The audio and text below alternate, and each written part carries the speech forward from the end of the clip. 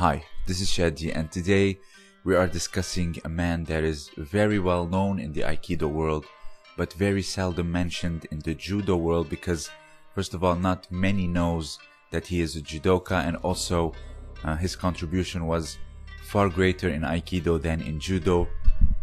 That man is Kenji Tomiki. Kenji Tomiki, I'm sure a lot of you know this, that he has a competition style of Aikido, a sparring style.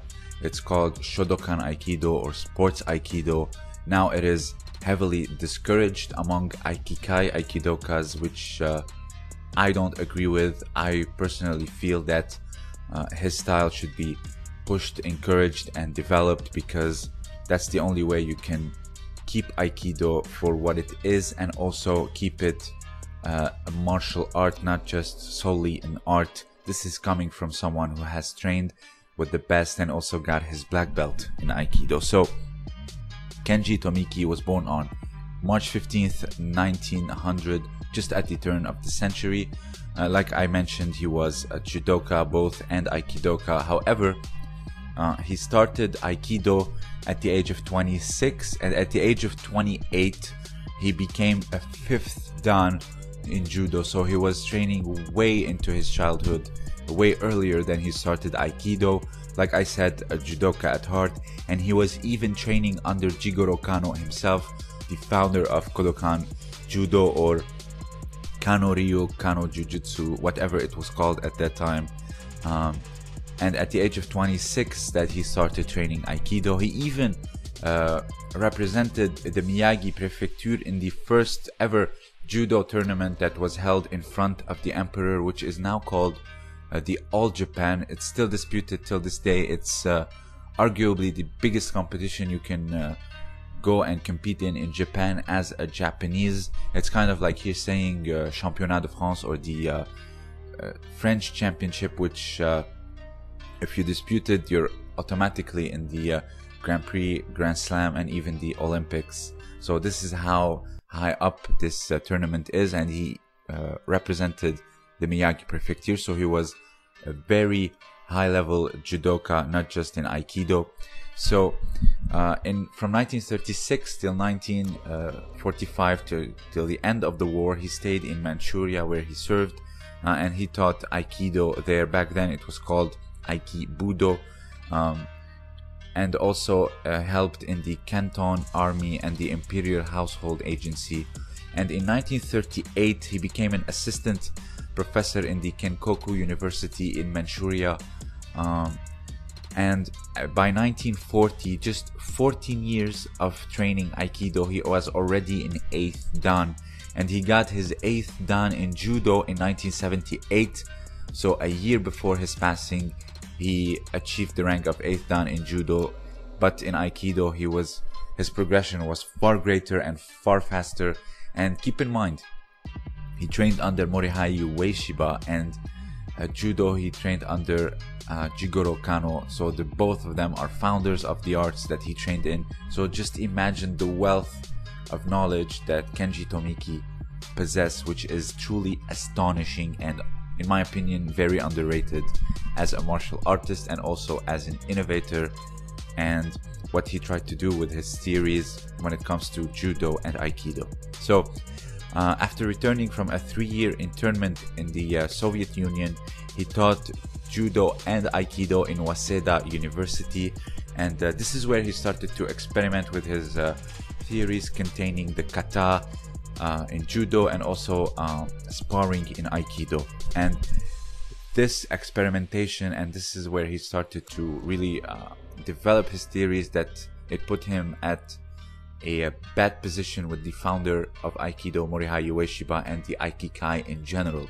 So the Aikikai demanded from Kenji Tomiki that if he were to progress his style and progress his way of training and make it a thing, it would have to adopt a different name other than Aikido, because he intended to introduce a system of competition, because through Judo, of course, he believed that competition is good for raising character and also developing your overall technique, body conditioning, etc. And competition is very important.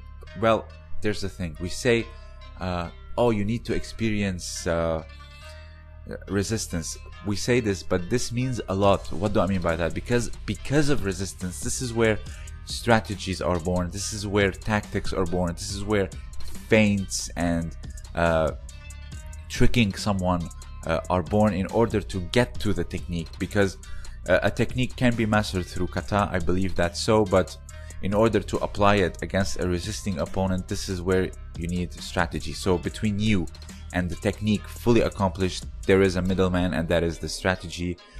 I'm sure you know this, but this is what people that only practice kata and non-combative arts need to hear this, because there is a difference between learning a technique and applying it against someone in combat. I can do uchimata all day in uchikomi and nagekomi, but I can poorly execute it in randori simply because I lack the strategy and I lack the mental toughness of competition. And this is why sparring is important. It's not because, you know, I'm too peaceful or I'm too deadly for MMA. It's because to develop strategies, it's not just you and the technique, there's the middleman, and that middleman is the strategy, because no one is gonna let you do the technique, just watch you do it.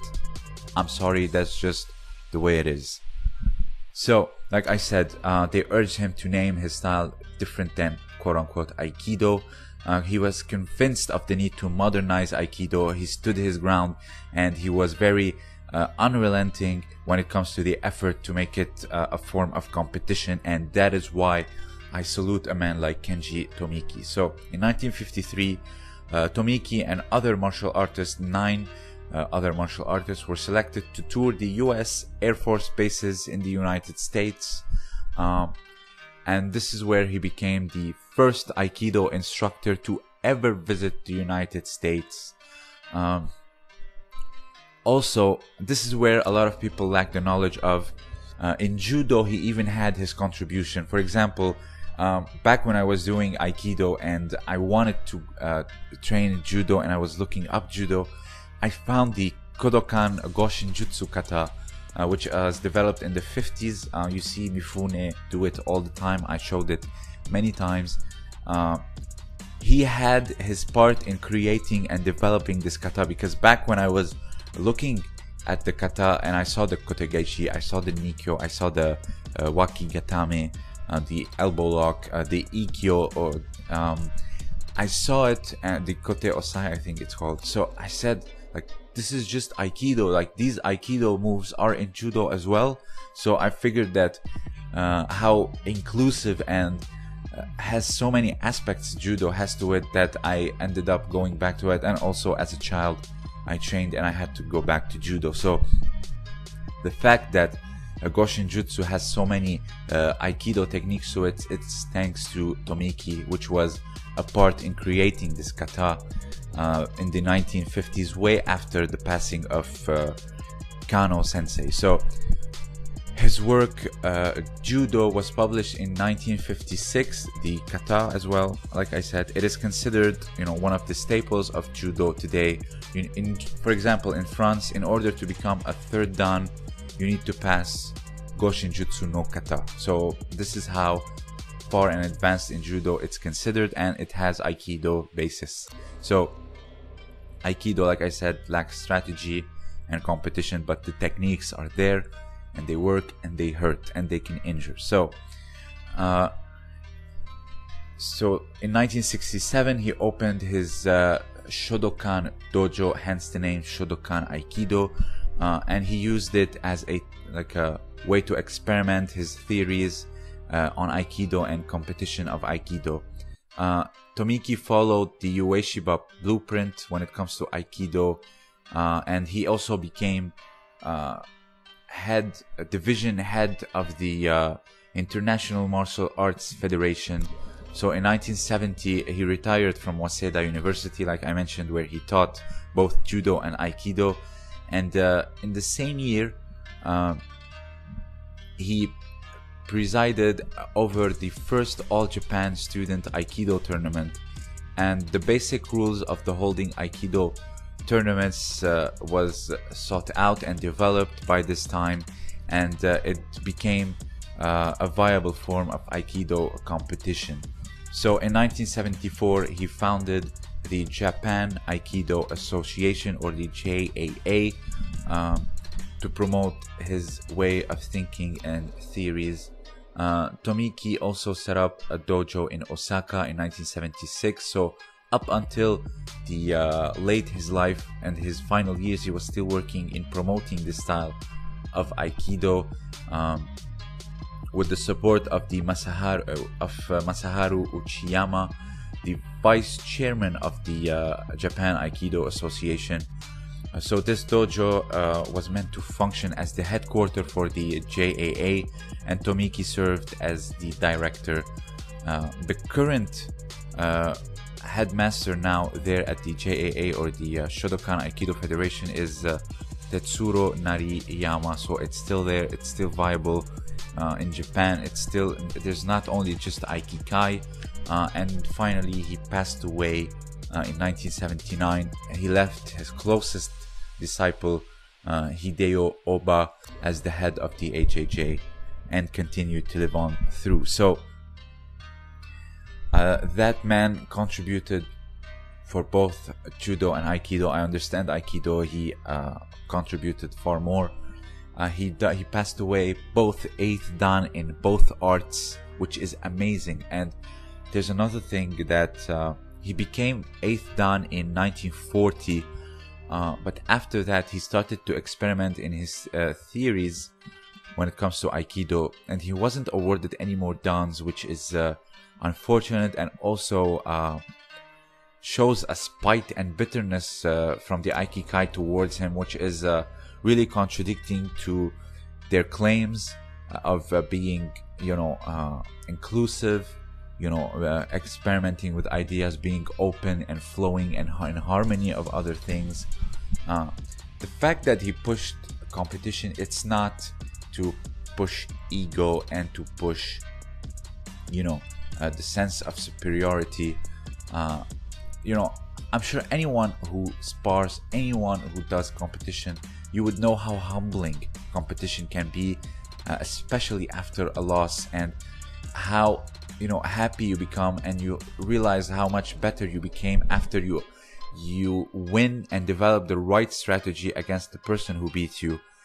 Competition, it comes from a Greek term, the competition. I don't know what it was for the Greeks there. You can please let me know down below. I'm just thinking this off of my mind. Compete is to grow together, if I'm not mistaken. So no, it doesn't breed ego, etc. I understand that Ueshiba fought his whole life, he went to war, etc. He wanted something non-competitive for his peace of mind, etc. But for those that don't train and didn't go to war, they need something like, in my opinion, Shodokan Aikido or Tomiki Aikido, because in my opinion, this is what will develop not only their self-defense skills, which Aikido lacks a lot, but also it will develop a sense of humbleness, and also a way of strategizing your training and also your life. And this is coming from not only a judoka, but also a man who trained years under Christian Tissier. So I know what I'm talking about. So if you have anything to add about Kenji Tomiki, the state of Aikikai, anything in general about this topic, you can always share it down below. I believe that Tomiki Aikido has a lot to offer when it comes to competition, specifically the aspect where you compete against someone who has a knife and they're trying to charge at you, and you have to defend yourself. For me, this is very important, specifically for self-defense. I am someone that's very involved and invested in self-defense, so I believe that Tomiki Aikido, Shodokan Aikido has something to offer. Maybe they can blend with judo federations and create another style of competition, like judo has Neiwaza, Tachiwaza, or the IJF style competition, also kata competitions. Maybe they can add something against a weapon, which was also push judo to become far more self-defense oriented, which is also the foundation of this art itself. So again, if you have anything else to add, please, the comment section